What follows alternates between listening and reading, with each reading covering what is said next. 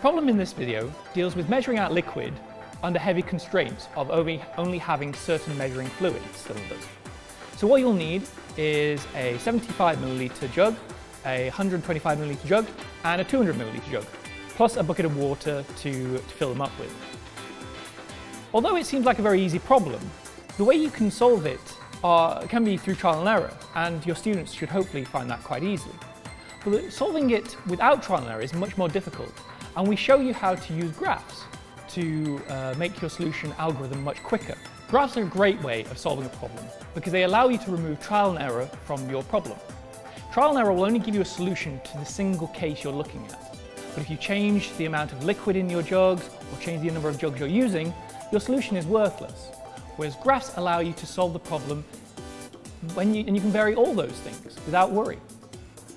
Importantly, this is much more than just about that question. This particular problem deals with trilinear coordinates, and you can actually use trilinear coordinates in computer graphics. When you're dealing with computer games, for instance, a curved surface isn't actually curved. The surface is made up of small, tiny little triangles, and the more triangles you have, the smoother the surface will look. But what's more is you need to shade those triangles correctly, because otherwise the surface will again look blocky. This is a type of shading known as garage shading.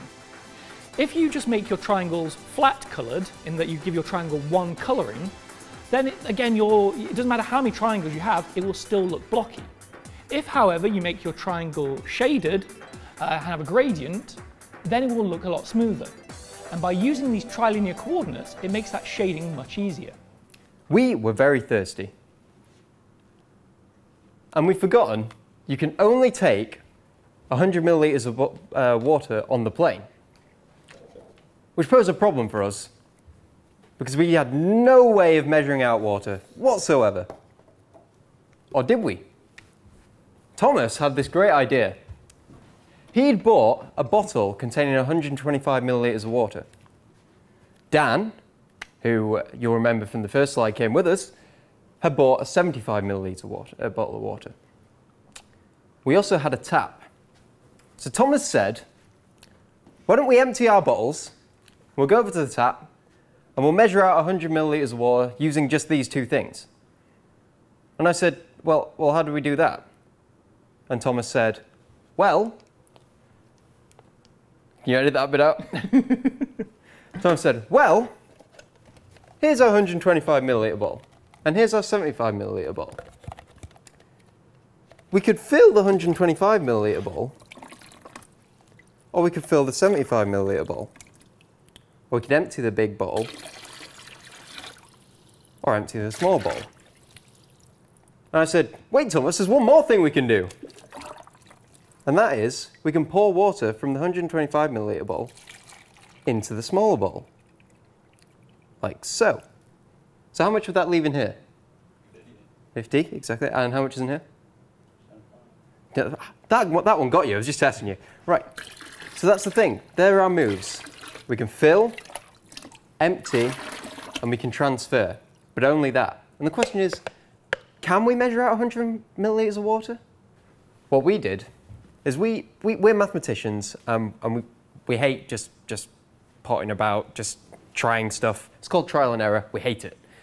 Mainly because it's a lot of work. We're very lazy as mathematicians. Mathematicians are very we hate lazy. doing work. And so we did this. We came up with a graph. It was a very special graph. Nobel Prize for that. Yeah, thank you, Thomas. It's a very special graph. It's not that special, actually, but here's what it is.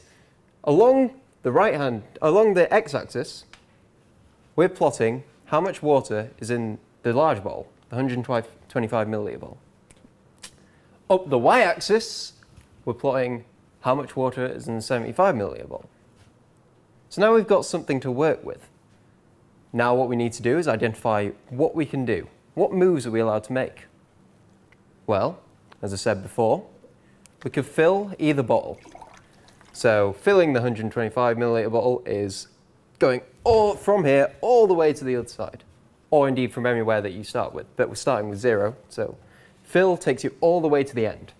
And same with the 75 milliliter bottle. Filling that takes you all the way to the top. That's not all we can do, like I Again, said. you can't fill to the 50, you can't fill to the 75. It always just takes you right to the end. But like I said, that's not all we can do. We can transfer. So we've got going all the way to the end, that's filling. Incidentally, we could do that in reverse and empty and go all the way back to 0. But we can fill, and then once we've got some number here, we can pour it into the other. And that equates to going diagonally. So here, if we add 225, and we filled into the 75, then we go all the way up to the top there. And then that leaves 50 in the 125 milliliter bowl,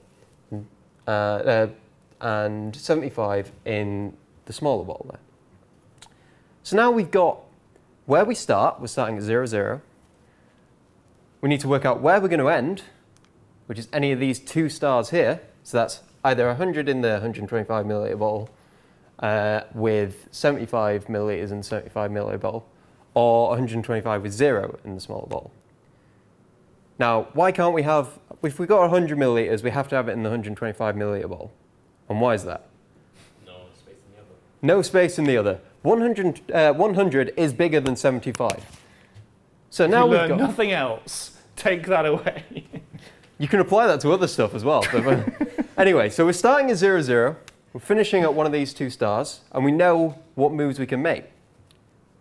So now we don't have to think anymore. We just sort of start there, bounce around, using any moves that we can make, and eventually we hit one of those stars. Now this is how you would solve the puzzle. It's how we did it. You solve it by filling the 125 milliliter bottle first. Now what you did is fill the 75 milliliter bottle first. Now that's still, and you can still do it that way. It just means you make some different movements along the way, but it's the same principle. You're just bouncing around the edges, and in the end, you get to the star. So we solved that problem. Unfortunately, we then had another problem, which was Dan had some medicine.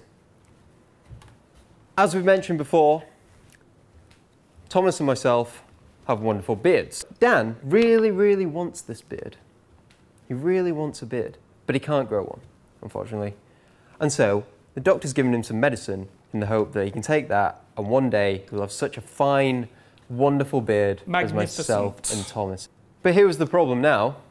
We needed to measure out 100 milliliters of Dan's medicine from his 200 milliliter bottle of medicine. But we can't do what we did before. We don't want to pour away Dan's medicine. That's precious, that stuff. So we can now all we can do is transfer it between these three bottles.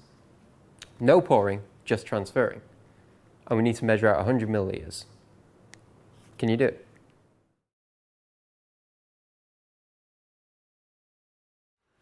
And the way we did that was we took our graph idea from before.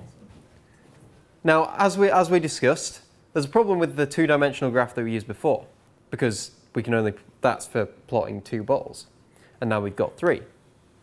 So we could do what some of you suggested and plot it on a three-dimensional graph, but we only had some paper, so we had to do a two-dimensional graph. So we had to find some way of doing it on a two-dimensional graph.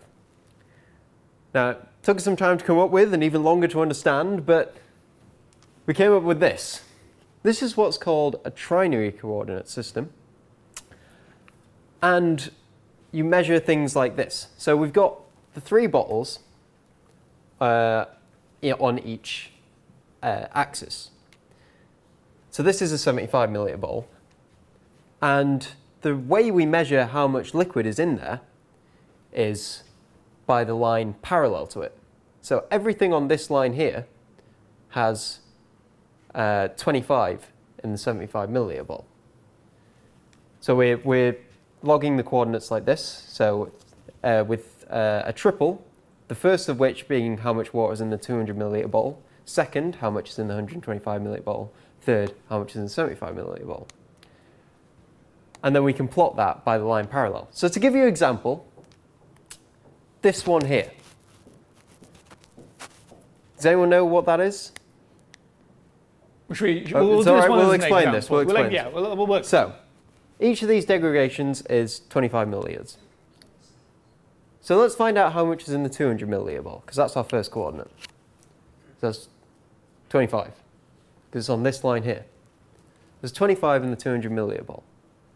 So this has 100 and 125 milliliter ball. So how much is in the 75 milliliter ball if we're at this point here? 75 milliliters. So it's 25, 50, 75. So that point is 25, 100, 75. Let's try another one. How about this one? How about you tell me how much is in this one now? Anyone volunteer? Always helps to turn your head sideways. 125, 75. So how much in the... There's none. There's none in the 75, because it's right on the axis there. There's, I think there's 75 in the 125. Yeah. So 25, 50, 75? Yeah, which means there's 125 in the 200. It doesn't Okay, so you do- just subtracted from 200, didn't you? Yeah. So, So you could also just do 25, 50, 75, 100, 125. so that's a nice little point to notice. Because we've got 200 milliliters of liquid in total, and we're never getting rid of any, all our coordinates will all add up to 200.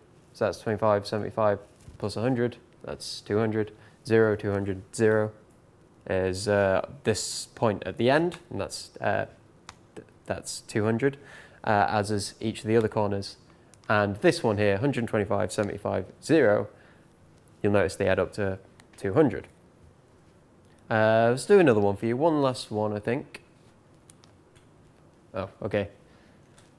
In case I'm not going to give you the time to work that one out because of my skills with the pointer, but this one over there, that's 50, 25, 125. Hopefully you can see what that is. There's a problem with this graph as it is at the moment. And it's a similar problem to what we've seen before, but can anyone tell me what it is? Why can't some of these stars... Why can't we have that last point? That's actually more than 200. No. So over 75. So this equates to having 25, 50, 75, 100, 125 milliliters of liquid in the 75 milliliter ball, which we can't have, like before that we saw with the two-dimensional graph. So let's identify the region that we can work with, and that's this one here. So this is maximum of this in this bottle is 75, maximum in this bottle is 125, maximum in this bottle is 200.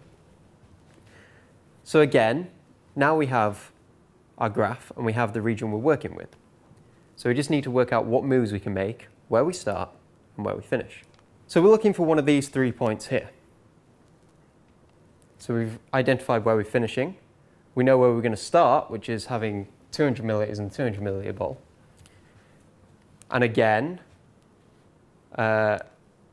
these are the moves we can make. We can fill and we can transfer, which is going along diagonally.